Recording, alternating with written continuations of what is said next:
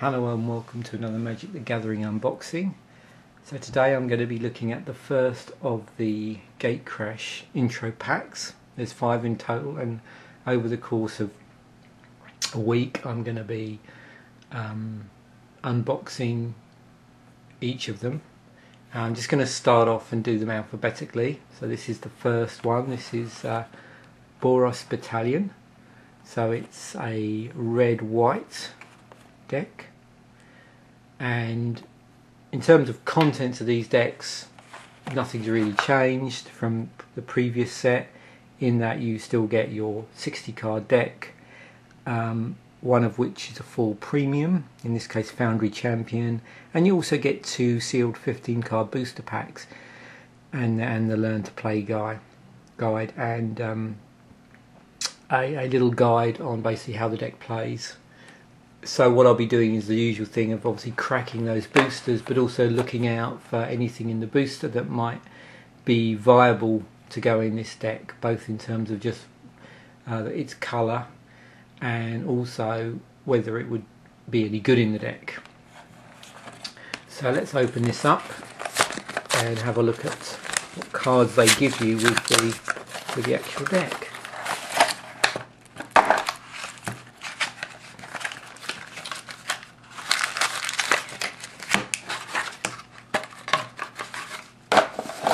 Okay, so one how to play guide, one strategy guide as they're calling it. So let's have a look at this. It's probably going to be very similar to the Return to Ravnica guide, which I've sort of shown you before, and of course this time in this little guild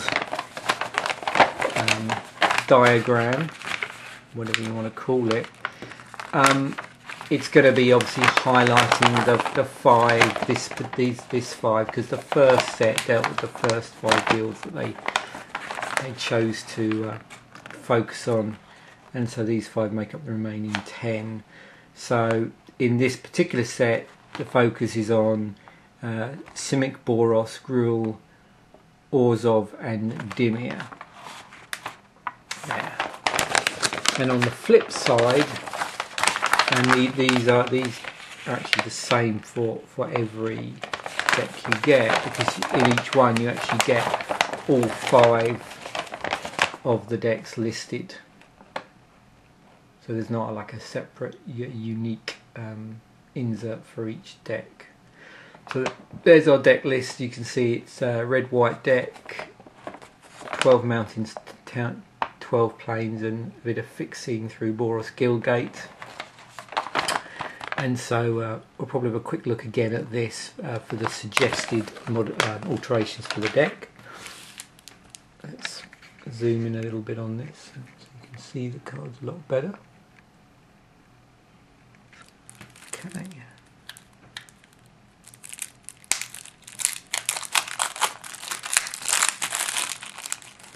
There was something very nice about opening cellophane sealed stuff. So here's our foil that we get with this deck. Foundry Champion. Not surprisingly, it's got red and white in it in the casting cost. So it's 4 red, white. It's a rare. That's 4/4. So with this particular creature, which is an elemental soldier, when it enters the battlefield, it deals damage to target creature or player equal to the number of creatures that you control. Also has extra abilities on it. You can pay a single red, and that will give Foundry Champion +1/+0 until end of turn. Or really,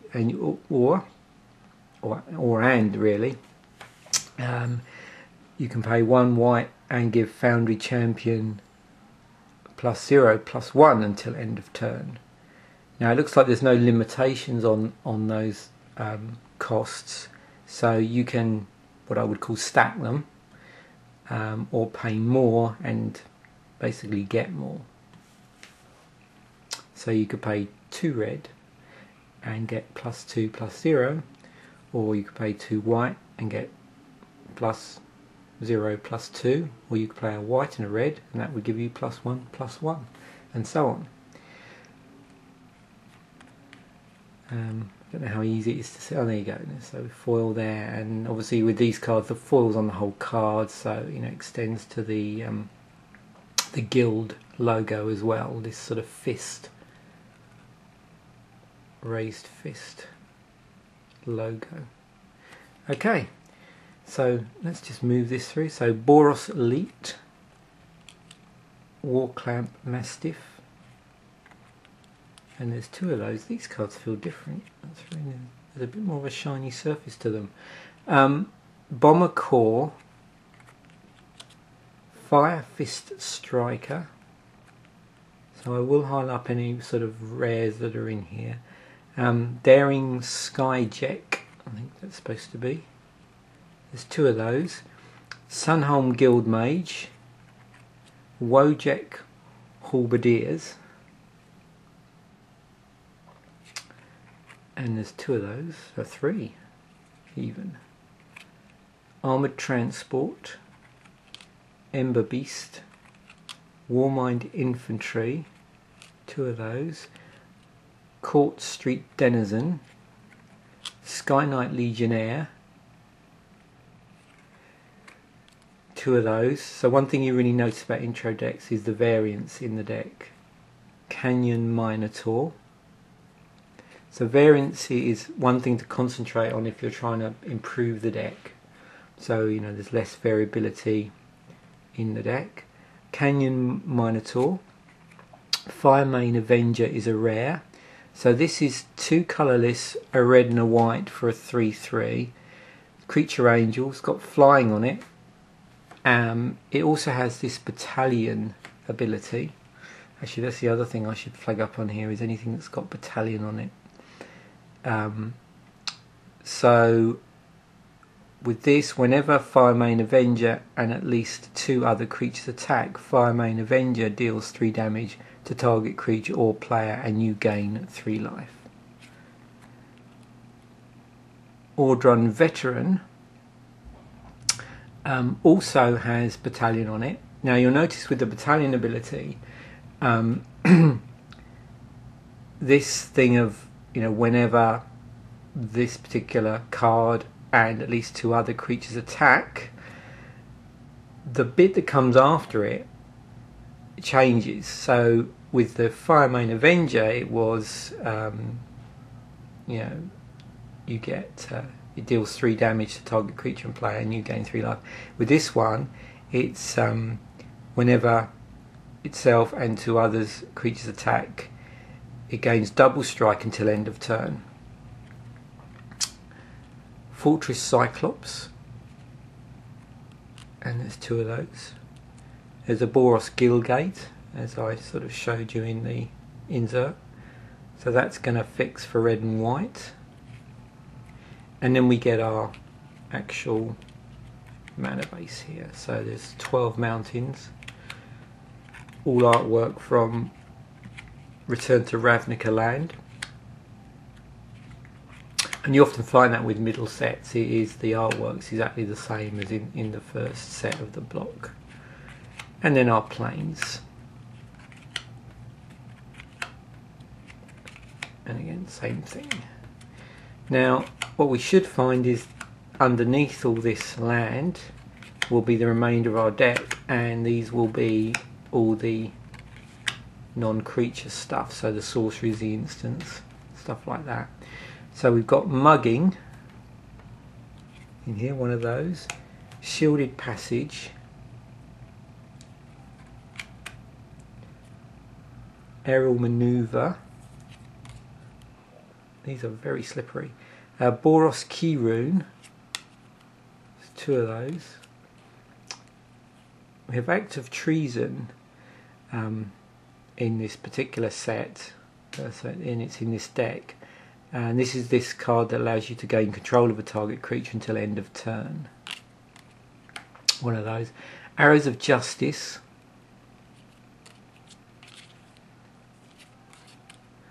Two of those. Righteous Charge. A Mark for Death. and that's it. So I'm just going to flick through these quickly because I just want to make sure I got all the sort of battalion stuff, seeing as that's the mechanism in this particular deck.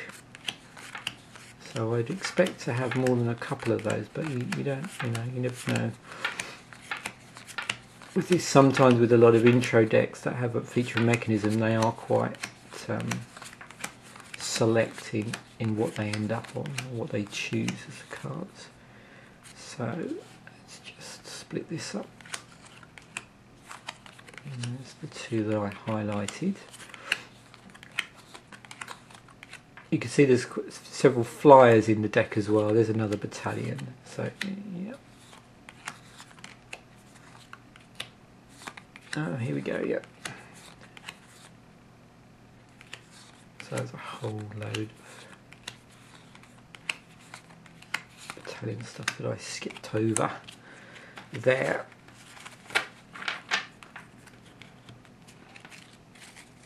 So seeing with these sets, they're very much sort of focused around having almost like a mechanism per guild. Let's just focus on this now. So Boros Elite has got battalion on it. So with this one, again, it's this same opening phrase where it says whenever the card and at least 2 other creatures attack, and then it says what the battalion ability is. So Boros Elite gets +2/+2 until end of turn. Bomber Corps gets to deal 1 damage to a target creature or player. Fire Fist Striker has an ability so that a target creature can't block this turn. Daring Skyjack gains flying until end of turn. Wojak Halberdiers, what does that gain? That gains first strike until end of turn. Warmind Infantry gets +2/+0 until end of turn, and we've already seen the Fire Main Avenger and the Ordrun Veteran as well. So anyway, so it's good to see how those, the flavour in which they use whenever they use that battalion, how the flavour is altered on the in respect of the ability, or the ability reflects the type of card it is, the flavour of the card, the type of creature. So that's an interesting ability.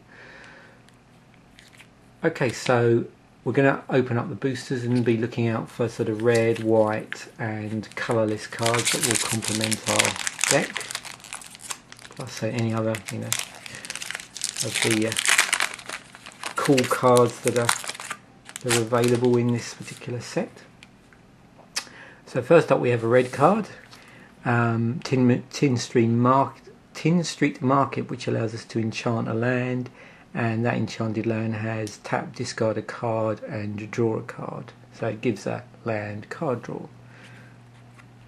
Cloudfin Raptor is blue card. Aerial Maneuver, so white. Could use that, give target creature +1/+1 and gain flying and first strike until end of turn. Spire Tracer. Psychic Strike is blue-black. Bioshift green-blue. Shield Passage, damage prevention on target creatures. Act of Treason, we've already seen, we've got that in the deck. Riot Gear, so this is equipment, 2 colourless, so it is usable in the deck. Whether or not it would be good, we need to just look at what it can do. So it'll give a creature +1/+2, and it costs 2 to equip. Verdant Haven in green. We've got Boros colours here on the Sunholm Guild Mage. So it's our first uncommon, red and white for a 2/2. It's got abilities that give actually all creatures you control. Yeah, creatures you control get +1/+0 until end of turn, and the other ability is put a 1/1 red and white soldier creature token with haste onto the battlefield. That's pretty useful.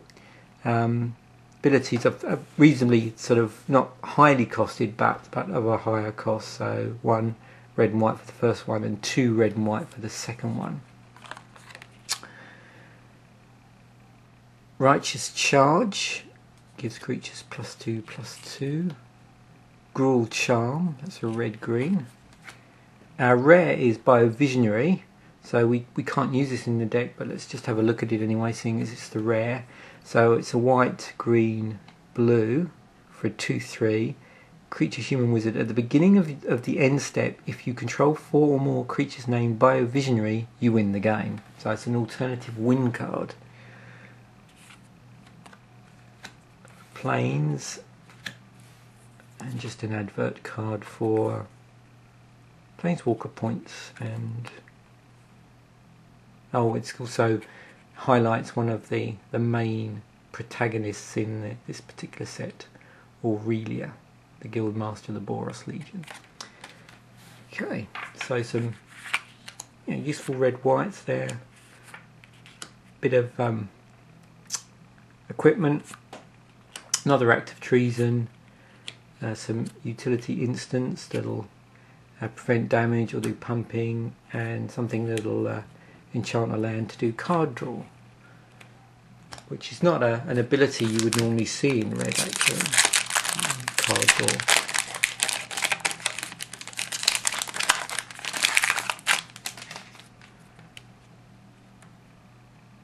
Hands of Binding, so that's in blue.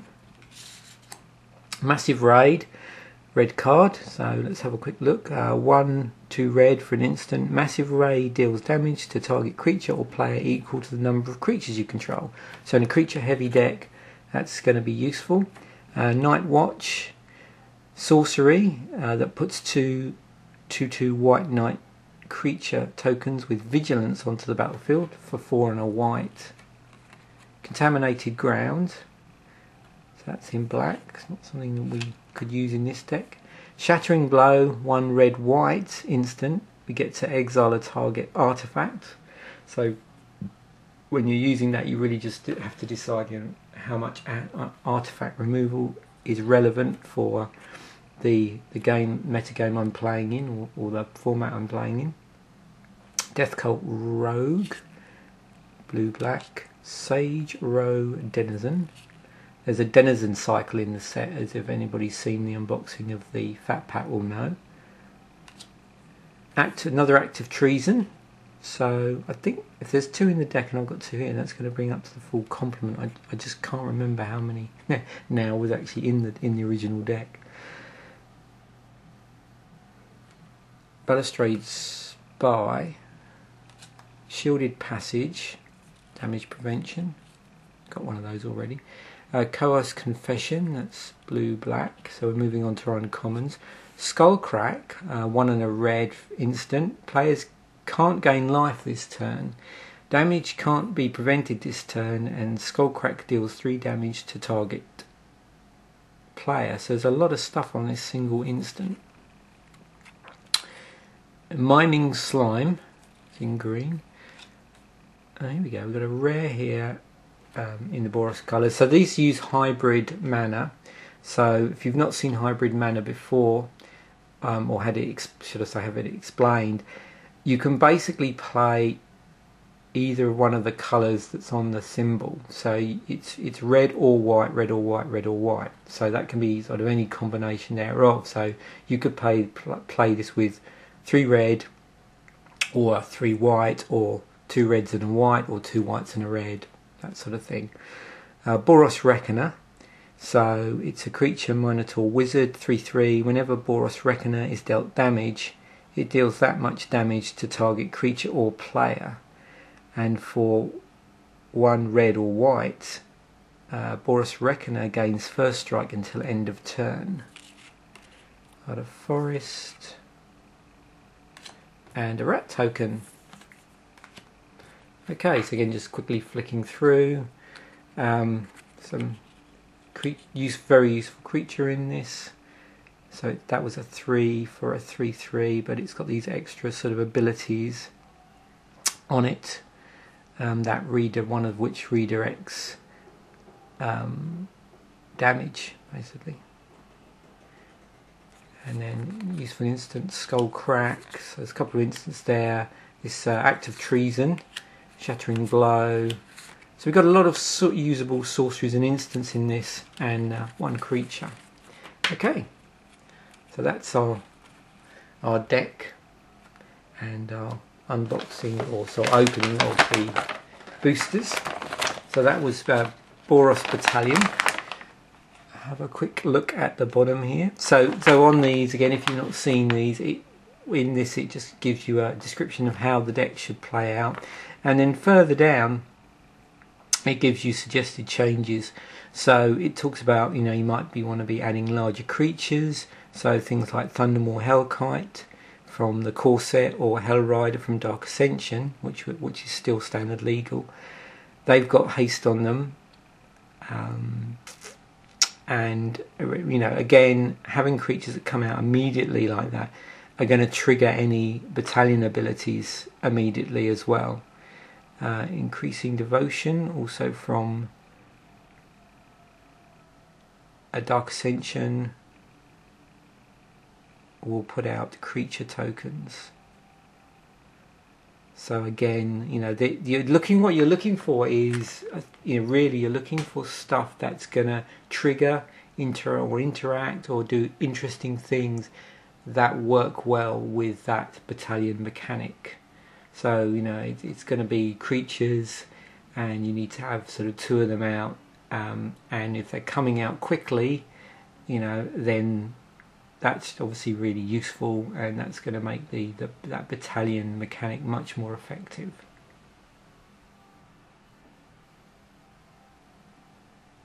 Okay, so that's the Boros Battalion deck. Thanks for watching.